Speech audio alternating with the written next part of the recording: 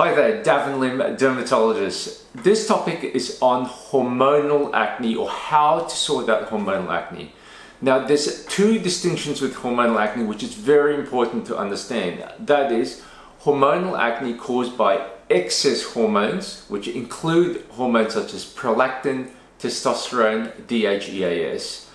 These can actually lead to acne that's hormonally driven. But the most common cause of hormonal acne is not due to abnormal or excess hormones, but due to overtly sensitive oil glands to normal hormones. This is what we call hormonal acne. But as dermatologists, most of us investigate to exclude the former.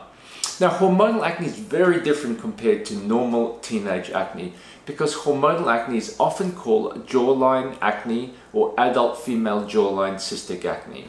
And this type of acne can usually flare up during your menstrual cycle. And often these lesions are deep, they're painful, and as the name suggests, along the jawline area. So you can try simple things at home, including salicylic acid washes, benzoyl peroxide, azelaic acid, and of course, dietary restrictions and an acne diet. For example, diet low in sugar, dairy, and processed foods. However, if you're still struggling with hormonal acne, possibly a dermatologist can help.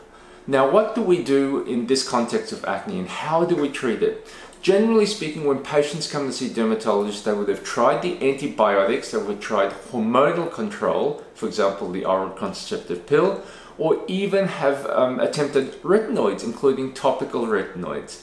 So be guided by your medical dermatologist, because they may order some investigations to exclude excess hormones, and they can discuss effective treatments with you, which include certain anti-hormone drugs. The most important or the most popular include both isotretinoin, which is Accutane.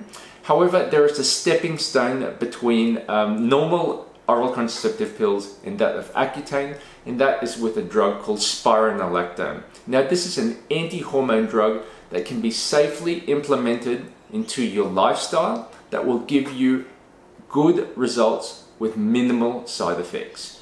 Thereafter, dermatologists can negotiate with you whether isotretinoin or Accutane is suitable for your type of acne. For more information, please discuss this with your dermatologist at DHEASs.